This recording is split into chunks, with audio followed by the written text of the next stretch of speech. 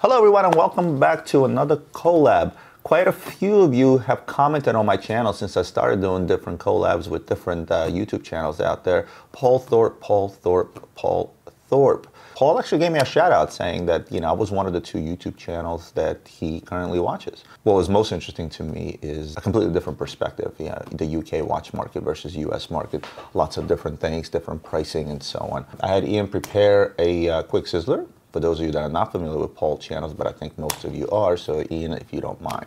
Welcome back, watch people, and for those of you that don't know me, please allow me to introduce myself. My name's Paul Thorpe, and today I'm going to be bringing you a really important video. This, hopefully, is going to be an interesting one. I mean, just what is going on with Rolex? You go into central London, you throw a stone up in the air, it falls down, then it's going to hit a Submariner because everyone's wearing one. But there are lots of other watch brands out there apart from Rolex. My personal philosophy in life has always been to treat other people in exactly the same fashion that I want to be treated myself. Your money is just as good as anyone else's. I was watching a video by Roman Sharf. Every word that I've watched come from Roman, and I get totally, it's almost like a brotherhood from one side of the world to the other. Thanks for watching, and we'll speak again soon. Thanks for that, Ian. Now, if you watch Paul's videos, you'll notice a lot of his videos he does out of his car, which I believe to be a Tesla. I don't have a Tesla. In fact, I have quite the opposite. I have a big gas guzzler sitting outside, a Lincoln Navigator. So in keeping up with Paul's tradition, I'm going to do this out of my car. Now, if you guys watched the office tour video, Ian taught me this really, really cool trick where I can disappear by hitting the space bar. So, space bar. Ian, this is not my car. This is Adrian's car. Anyway, it's a gas guzzler. Anyway, it's an Audi S6. Let's get into this. So the first topic I want to start with is Paul's stolen watch. Those of you that follow Paul have seen the video where he's literally trying to catch the guys that stole his Montoya some 5 years ago. I'm going to pop the same information on my screen as in Paul's video in case you guys have not seen that video. And I know a few dealers watch this channel, so Paul doesn't want the watch back. Paul just wants to catch the guys that did it. Certainly look in your databases, look in your inventory system. If you ever have come across this watch, do let Paul know. And again, his channel will be linked below in case you guys don't follow Paul. I want to talk to you about stolen watches, Paul. And one of the ideas that Paul had, and he discussed it in his videos, was sort of a stolen watch database. There's some cockamamie stuff out there online that you can go and see if something was stolen. You can call the company and ask them if the watch was stolen. One of the points that Paul made is the brands are really not on board in creating that database. I love the idea of creating that database, and maybe we can talk offline in regards to doing just that. Been in the business 17 years. I've come across plenty of stolen pieces out there that were deemed stolen 2-3 years later, and I ended up refunding the money back to the dealer and got my money back from whoever I bought it from. And I actually made a video about it where I said really the only recourse you have is to buy from a reputable source. Then you always have a recourse. You can always go back to that dealer, keep the watch back, get a full refund, etc. The biggest issue I see with creating a database such as this is how do you trust the source of information that comes in?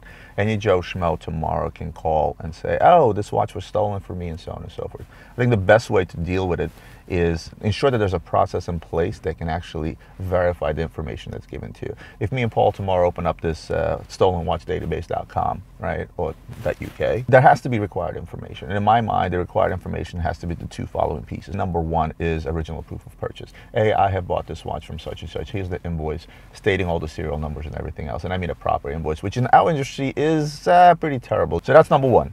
Number 2 is a official police report. There has to be a police report behind it. Oftentimes, people claim watches on their insurance. If this was a case where a watch was claimed through insurance, then a copy of that claim should be submitted just the same. And last but not least, any individual out there can contact the company, report a watch stolen, and get some sort of a piece of paper saying that, hey, I reported this watch to the company. If you don't have the opportunity to do it to the company, perhaps report it back to the dealer you bought it from. Let's see if in case it was an authorized dealer per se.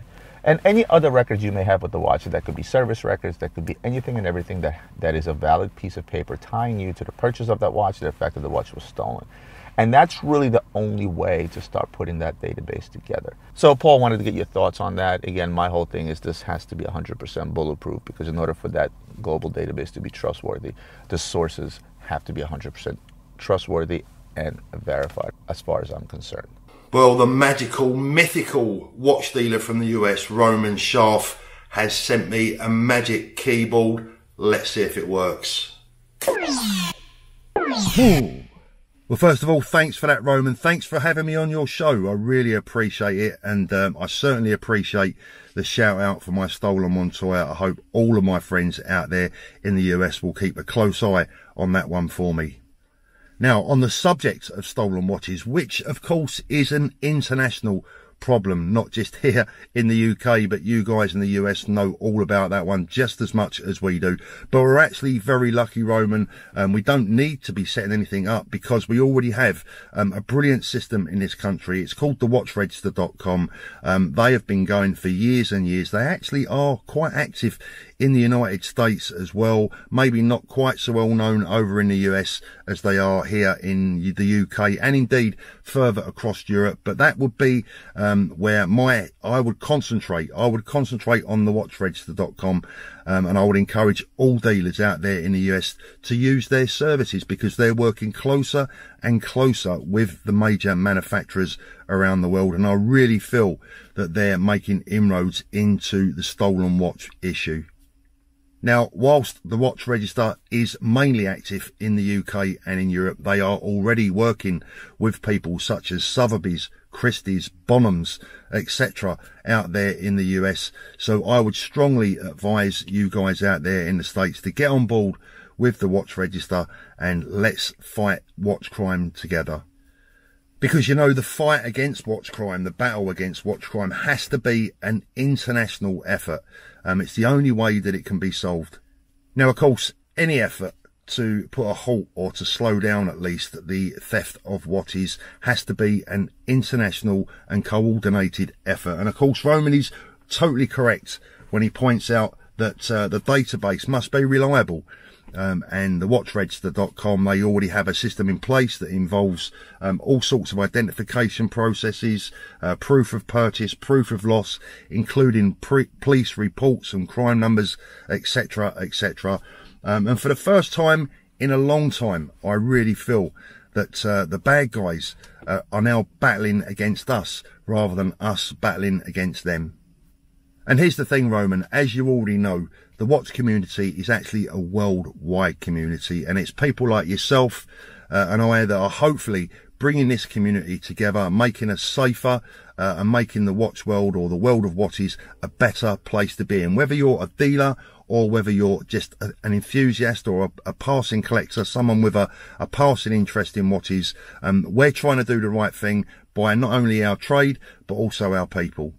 Paul, great to get your thoughts on that. Next thing I'm going to talk about is your show. I want to talk about the show that you put on in Brighton. Lots of videos by you out there in regards to that particular show. If you guys missed them, check them out. You guys know, and Paul, you know as well, that I do a lot of wholesale, and now my wholesale takes me to trade shows all over.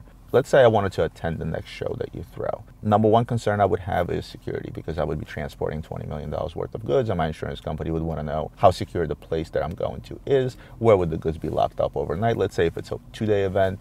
Now on to the Brighton Watch Show, and I'm so pleased that you mentioned that because we do have big plans for 2020. First of all, let's get down to the nitty gritty, and that is security, because you know, some of my listeners might get bored with hearing me talk about security in the watch business, but you being a fellow watch dealer, you'll know exactly where I'm coming from, and you know exactly the right questions to ask. And of course, security at the Brighton Watch Show in 2020 will be absolutely huge. It will be watertight. You asked the question, where would the watches be kept overnight if it was a 2-day event? I am currently planning a 2-day event. It would be an international watch show. And I'm very lucky and very pleased to be able to say that just around the corner from the venue that I'm currently targeting, we have a large Metro Bank there. I think Metro Bank are also in the US. They have a vast array of safety deposit boxes, and my current plan will be to negotiate with the bank so that everyone's stock could be kept in individual safety deposit boxes locked away overnight in correct safes in a banking system. So that, I think, will be about as safe as we could possibly store those watches. As far as security is concerned on the day, well, being a fellow watch dealer, you know what's necessary. I know what's necessary and what's required. And I think it goes without saying that we would have the place on complete and utter lockdown. Probably the main trade show that we do here stateside is IWJG. And the only place I really get to go outside of the United States is Hong Kong.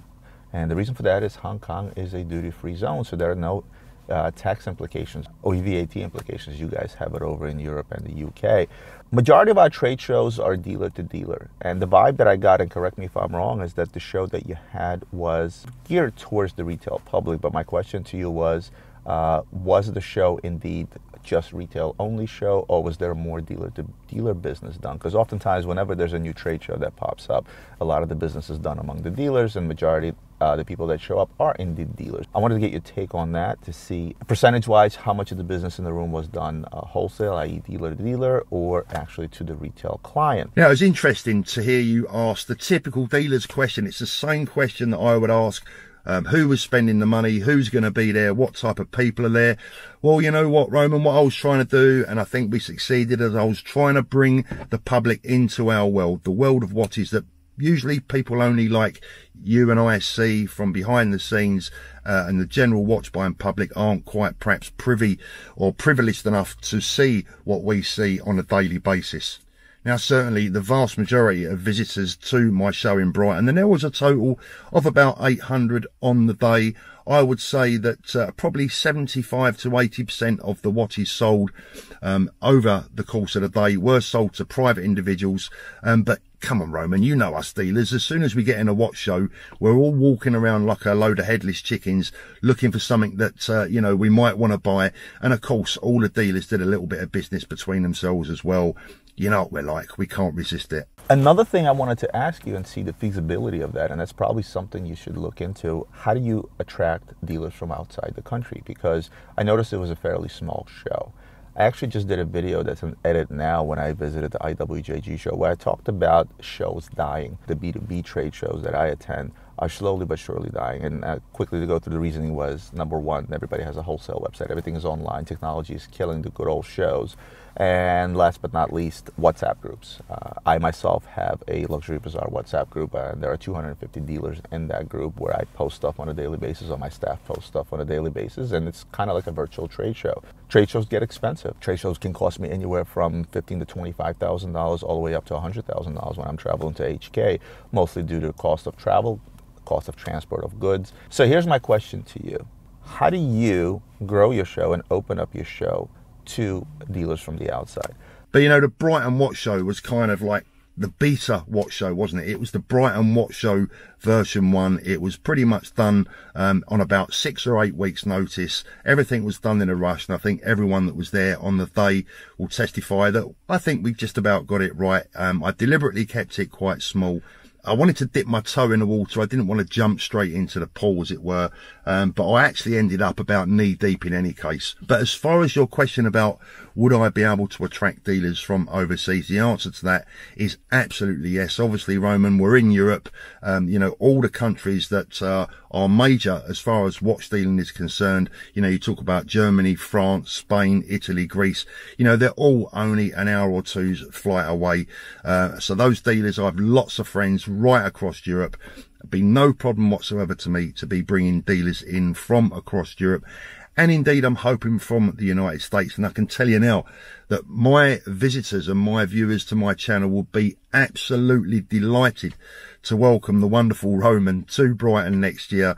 You'd be the star of the show, my friend. So there's no question, if you're coming, you've got to come. My number 2 concern is taxes. I'm going to have an ability to import them in and only pay the VAT to the government on the goods that were sold, which I would in turn would charge the clients that would, let's say, buy watches or jewelry. That's my second concern. And of course, the third concern, the amount of marketing you do for the show and the amount of people that will show up would actually make it worth my while to pick up, bring staff with me, and make an expensive trip for, say, would I actually be successful there in selling? Based on what you saw in the show, what was actually selling? Was it more modern, more vintage? What brands were selling better? And this is just to compare, you know, the markets at trade shows here in the United States and Hong Kong versus the show that you did. Now next year, I would hope to raise those attending figures to somewhere between 2,000 and 4,000 visitors over a 2-day period. So that would give you some indication of the size of the show that I'm looking at next year. I know you talked about tax implications. That is a problem for visitors outside of the European Union. Of course, as far as I'm aware, what you'd need to do is you'd need to declare everything as you come in, just a basic simple list to Customs and Excise here in the UK. Tell them exactly what you've bought in and the value of each piece, and then when you leave, you simply tell them what you've sold, how much you've sold it for, and you pay the VAT on the difference. But look, who knows? This is a year away almost, and by then, if our governments get together and get their act together, we may even have some kind of free trade deal in place, which means that you can just come and sell as you wish, you can buy as you wish, and then vice versa. I'll be able to come over to the United States and buy and sell. That will be absolutely wonderful. You know what? I may even resurrect my watch career if that was possible. So perhaps I may see you at one of your next events. If we can get it all together and you think it might be worth my while, perhaps we'll make that trip and see how the UK market does. Last thing I want to talk to you about is the video that you put out on watch choices, where you mentioned a few pieces. This isn't something I can do from the car, so I'm going to have to space bar out of here back to my office. Except this car does not have a space bar. How about the start and stop button?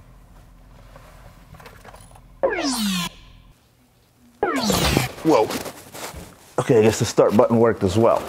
Anyway, let's talk about you asking your viewers for advice in regards to a watch you want to buy for yourself. I am one of your viewers. Of course, I'm going to be a bit biased because I'm also a watch dealer. Not that I'm trying to sell you a watch, but... So what were the choices you put on the screen? Well, first of all, we're kind of all over the board in terms of price. You started with a Sea Dweller, the James Cameron as we call it. What do you know? I just happen to have one here, right? So the James Cameron has always signified one thing, and that is an option for a big Rolex in stainless steel. Rolexes in today's standards, in comparison to APs, let's say, are fairly small. Even the big Datejust, the 41 millimeters. You know, today we're going 43, 44, 45 millimeters. And I feel that the James Cameron gives you the opportunity in regards to size. So if this is the only thing you put up on your screen, I would tell you, bravo, this is an excellent choice, because this is a big Rolex. It's a thick Rolex, right? So to me, a James Cameron is always a good choice if you're someone out not looking to break the bank, but at the same time want a large watch and you want a Rolex. And again, what are the options for large Rolexes today? You have your Deep Sea, you have the Yachtmaster 2 white, yellow, gold, right? It's two-tone and steel. And you also have the new Yachtmaster on the rubber strap, which I think they did in a 43 millimeter now, which is a bit bigger, but not as thick as this guy. But wait, there's more. Of course, you have some options when it comes to the Sea Dwellers. If you really don't want to break the bank and sort of get an everyday beater, as we like to call it, I wouldn't even go with the James Cameron dial. I would go with the black dial. The James Cameron graduating blue dial is a great looking dial, right? And let me put the two side by side here. But if you get a nice close-up, you can sort of see this radium. It's tough to catch with the camera. You sort of see that radium blue coming through, the green writing on the screen. But if I do this, they look exactly the same. And the difference in price is in the minimum of 20% on the secondary market for sure, sometimes even more. The original one with the black dial you can get out there fairly cheap in comparison to the blue dial. There was a big hype when these came out. They were trading high, then they came back down because there's a lot of them made. I think in the future, this thing will go up further than this guy, but I don't think that's something you're concerned with. So in the very least, if it's really pleasing to you to look at the blue dial and the green writing in comparison to the black dial, for the most part, it's the same exact watch, and from afar, nobody can ever tell the difference, right? Last but not least, the newcomer, which is the thinner Sea Dweller, right? It's not as thick as the two guys that I just showed you. That has the red writing, the coveted red writing. Everybody and their mother wants to have a red sub, whether it's a single red or a double red. I often showed you guys a single red sub that I wear. It's my first vintage watch ever bought, one I will never probably sell. Right now, these are trading at a premium. They're trading much higher than these two that I showed you. And I'm going to put all three now side by side. From afar, not much of a difference, but definitely a much thinner watch. So if you're looking for a bigger watch, this is not the option for you. If you're looking to save a few dollars or pounds, I should say, certainly should be the last option. If you're somebody that's into gimmicky stuff, and I love gimmicky stuff, The red sub, or the current version of the red sub, is certainly something I would go with. I think the best bang for your dollar, overall look and feel and size, is going to be the plain Jane black Seedwell, the first one that came out. The next watch you talk about, the Audemars Piguet Rose Gold Offshore. It's the brick, but on a strap. And you put up a picture with on a rubber strap, which was obviously somebody has changed. To me personally, I don't have that watch here. To me personally, I feel like that's a bit of an older news. If you're gonna go that route, I feel like the one you should go with, it's like a brownish grayish dial. In fact, that's a watch I showed on my video. If Ian can pop that in. The video was called More Bang for Your Dollar. And by more bang for your dollar, I meant there are alternatives to the Hot Royal Oaks, the 5711s, all the Nautiluses out there that are trading through the roof right now. And oddly enough, the next thing that you mentioned was a watch that I showed in my video, and that was the QE2. I deem that watch to be the best looking offshore, and you said it numerous times yourself in your video. That is a wonderful looking offshore, and lo and behold, I happen to have one here. And I always tell people, buy what you like first and foremost. And at the end of the day, the only thing that has to be said about this watch is what's not to like about this watch. The one thing you mentioned, and that was absolutely true, is this watch demands a hefty dollar. I don't know what they're trading at in UK. Here we're selling this watch, for example, for 60,000 US, right?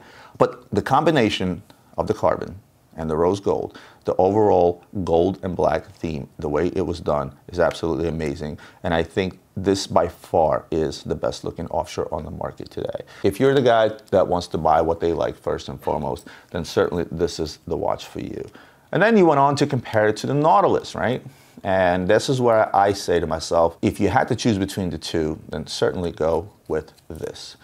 I said it in my video, God knows how many 5711s were made out there. And if I go back to pre-crisis of 08, where 5970s and 5960s were trading through the roof, and then they took a 50% dump. And the reason for that is because there were too many made. This is a limited edition. There's only so many made that will not be remade. So if I had to choose between this and the Nautilus, I would certainly go with this. That would be my advice. Last but not least, you talked, in that same frame, you showed the ceramic offshore. I love the watch. It's a great choice. I think it's a good looking choice. The only thing I will tell you is to consider maybe a bit of a newer version that they came out with recently. And that is, hold on, let me get this off. AP started coming out with these nifty covers, by the way. It's about time. And that is the gray version of it. I think it's just a striking looking watch. And if I had to choose between the two, simply based on looks, this is the one I would go with. But not quite yet, because these guys out of the gate are now trading over list. I would wait a few months until they've come down, and the market will come down on them once there are enough out there. Even though this was a boutique only edition, there will be pieces out there, and it will come down in price to the level of that black one. I feel like today they're still trading at $3,000 to $4,000 over list. And speaking of markets coming down, and just to go back to the Nautilus for a second, I would shy away from all Nautiluses, because I'm seeing it today, and I said it in my video before, that the Nautilus is slowly starting to come down. The hype is slowly starting to come down. The market is getting saturated. Majority of the trades on the Nautiluses are done B2B. So if 5711 is the watch you decide to go with, wait a bit. I feel there's still room for at least another 20% decrease in price. So Paul, that's my advice to you, and the response to your video of help me choose my new watch. You know, out of everything you picked, I would go with this. This is just a gorgeous watch, and you know, compare this to a 5711, you know what I mean? By the time this video airs, I'm not sure if you have already chosen a watch or not. If you have, certainly show me what it is. If you haven't, do let me know which way you are leaning. I'd be curious to know, and I'm sure my audience would love to know the same. You know, it's been an absolute pleasure to do one of my first collaborations with such a great fellow YouTuber, in my opinion. Look, guys, I'm not blowing smoke for Roman, but I have to say that I've been keeping a close eye on what he's been doing over here in England, and I've been watching Roman for a long time now. And I always have said this, I admire a man that's prepared to put himself out there, put himself in front of people. Now, let's get one thing clear. Roman is a successful businessman. He's a successful watch dealer. The last thing in the world he needs is to put himself out there in front of the world and open himself up to criticism. This is a brave man, and it proves to me, without a question, that his intentions are completely and utterly honourable, and I admire him for that.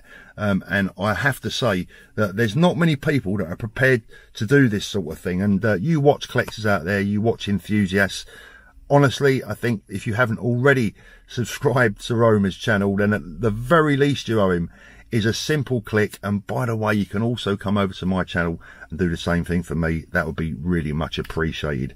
Now, I've got to say, I'm quite intrigued about this button thing that Roman had in his car. And I'm going to go back to the office now and talk about the advice he gave me about the watch that I should potentially be buying. But I haven't got any buttons in my car. The only thing that I have is this James Cameron Rolex Deep Sea Dweller. Let's see if I press the crown, if it has any effect. Whoa, wow, that's some beautiful watches you got there, Roman, and some wonderful suggestions. And I've kind of taken some of your advice on board. I tell you something, it's a good job that there's a couple of 3,000 miles in between us, because that QE2 that you're showing me there, honestly, if you was around the corner, watch disease would get me. I guarantee I would have that watch on my wrist this afternoon. So I'm actually kind of quite pleased that you're a long way away. But thanks for the advice. I couldn't agree more with some of the tips that you were showing. As you know, I'm already in love and already wearing my James Cameron Rolex Deep Sea Dweller. But the choice I made, in case any of you guys have missed it, the choice I made was actually the AP Diver in stainless steel. And the reason that I chose that watch is that I thought it complemented the James Cameron really well. It's also not so much of a security risk. That's a major problem for me here in the UK, obviously having already had one super expensive AP stolen from me. Kind of feeling a little bit uncomfortable about walking around wearing another one, particularly when you're recognisable from a watch YouTube channel. It's a bit of a recipe for disaster. So as I always say to everyone, 9 times out of 10, if you see me on the street, I'm going to be watchless. But there you go, guys. There's the 2 watches that I wear usually on a day-to-day basis if I'm in an area that I consider to be safe at least. But thanks very much for your advice. Thanks for your tips. Thanks for showing us some beautiful watches. Keep that QE2 for me, Roman. Put it aside, and I'll see you next year at the Brighton Watch Show, and I think I'll probably be buying it. And lastly, I just want to say, Roman, let's build this watch community together. Let's get those hands across the ocean. Let's work together. Let's make the community stronger, give ourselves more power to have more influence, because I think that's really important for us guys, us independents these days. We must have influence. We must have people's ears, and we must have people's trust. And then we can only do that by working together, building this community, and I'm really looking forward to 2020. I want to thank you for taking me up on my offer to do a collab together. This was a lot of fun. Perhaps the next video we can do it the other way around. We can ask me a few questions, or maybe I'll just see you in London. We can do a video together. As they say in the UK, cheers, my friend. It was a pleasure. See you guys soon.